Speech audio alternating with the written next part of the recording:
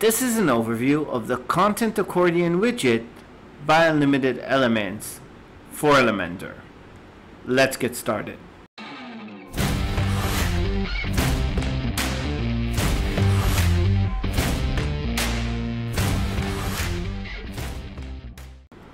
To get started, you're going to want to make sure that you have Unlimited Elements for Elementor installed and activated on your WordPress website. Unlimited Elements is a widget library for Elementor. The widget library is separated into categories, and today we're going to talk about the Content Accordion. You can search for the accordion over here in the search. So I'm going to write Content Accordion. You can see that filters only the relevant widgets. Hover over the widget, click install, and that will add it to the widgets pane inside of Elementor. Let's jump inside of Elementor and go over all the settings that are related to this widget. So again, I'm going to search for Content Accordion, drag that inside, and as you can see, it's an accordion that has content inside, and the content is separated into a title, some text, and a button. The first setting is for first appearance, and I don't know if you noticed, but the first item was open, so that's first open. Let's check out what we have else over here. So all closed will load the accordion with all the items closed inside of it. As you can see now, all the items have been loaded closed. The next setting is for all open. Now the accordion will open with all the accordion items open by default. So that's pretty nifty. The next option is close item when others open. So let's check this out, this time with all closed. And the default is that when you click, next time you click on a different item, the one above will close. If I turn this option off, what it will do, it will allow me to open multiple items simultaneously. So that's about that. Scroll to head is used so when a heading is open, the browser will scroll to that. For that, I need to add some scroll to the page, so let's just add an empty section and give it fit to screen. So we have some scroll over here, and I'm going to do this. Actually, I'm going to show it on mobile. So let's go to mobile, and as you can see over here inside of the settings, I can choose scroll to head only on mobile. And now when I click over here, it will scroll to that item head. So what users were asking us is, how can I make my browser scroll to the opened item once a user opens it? So that's for that option. You can also set an offset. If you have a header or something like that, a sticky header on your website, you might want to add an offset. The next part is for the placement of this icon over here. We can place that at the end, which sometimes suits the design depending on your needs. Layout. Inside of layout, we can turn on or off different parts of the accordion. So show title is for the title over here. So you can turn that off if you want to, and you don't have to show that. Also, the button can be turned off, and we can change the HTML tag to whatever HTML tag that we want over here. So by default, it's a div. If you're looking for SEO stuff, you can set it to be any one of the HTML tags.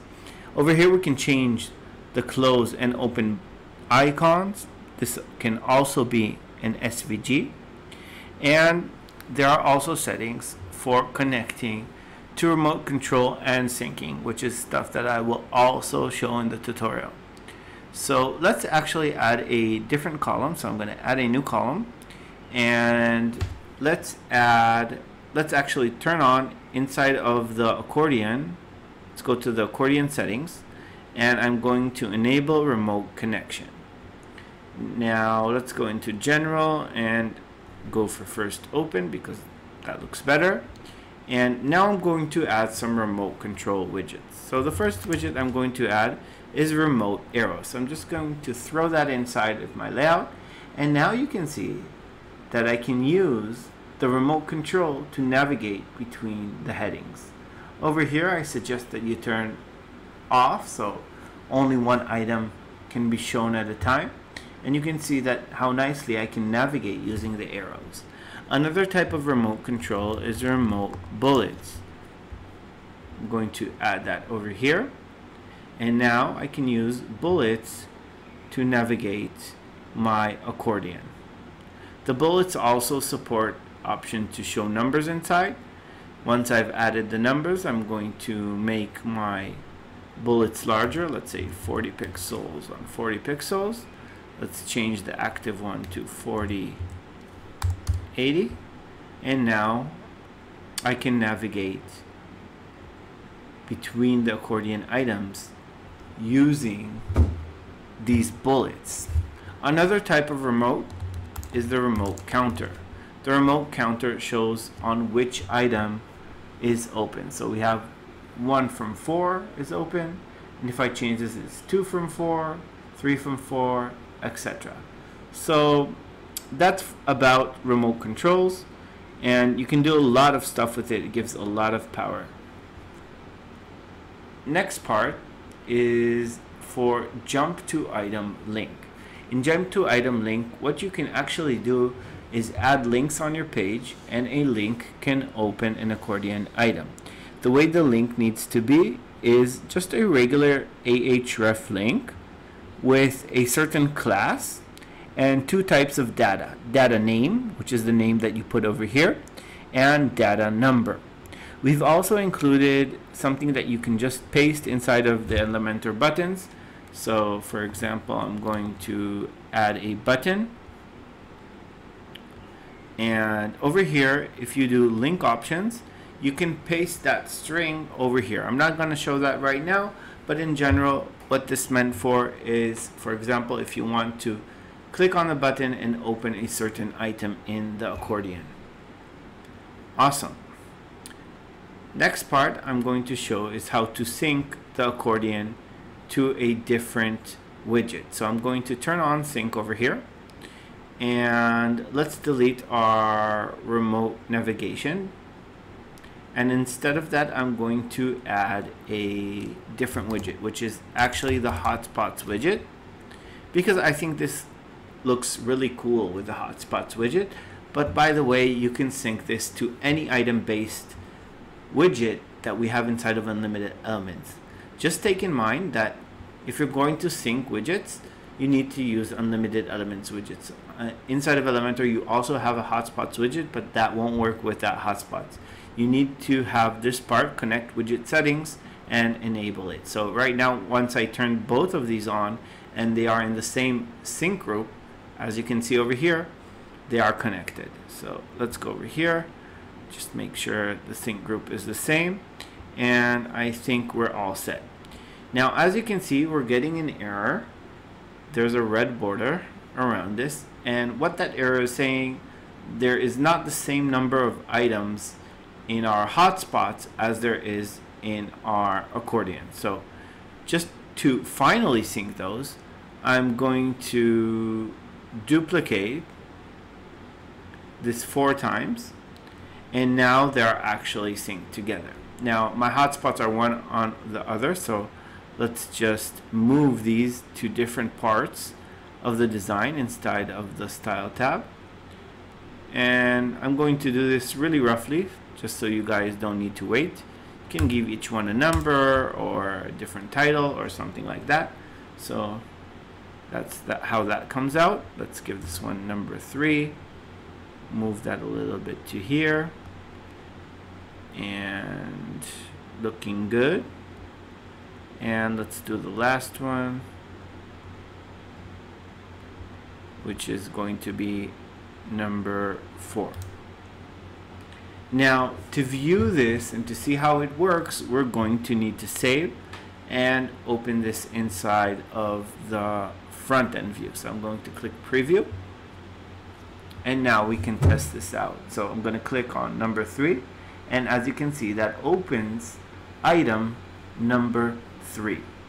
If I click on number 4, that opens item number 4, number 2 opens number 2, and this is synced together. So if I change between the accordion items, it also shows the active item over here.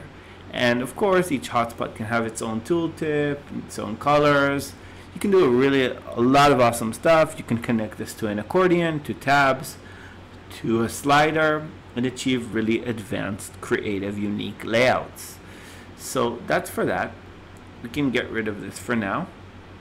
And let's jump into the style settings. So actually, before style, let's go into item and see what we have over here, because we also over here have something really nifty, which is the content type. Right now the content type is text. As you can see, it's the text that we're showing over here, but we could change the content type to template, and now I can actually load a different layout inside of my accordion item. So you can just choose whichever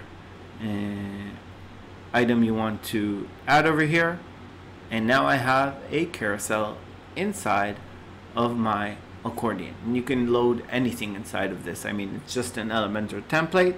Of course, you do need Elementor Pro for it to create those templates, and you can load anything inside of your accordion, which is also something that a lot of you guys have been asking, how can I do that? So that's the exact way how you can do it. Perfect. So I think we went over everything over here. Of course, you can add your content, you can add a link to the button, change the button text as we talked about earlier. Let's jump into style, and in style we also have a lot of advanced settings over here. So for example, I'm going to start from the heading, and if I want, I could make my heading rounded.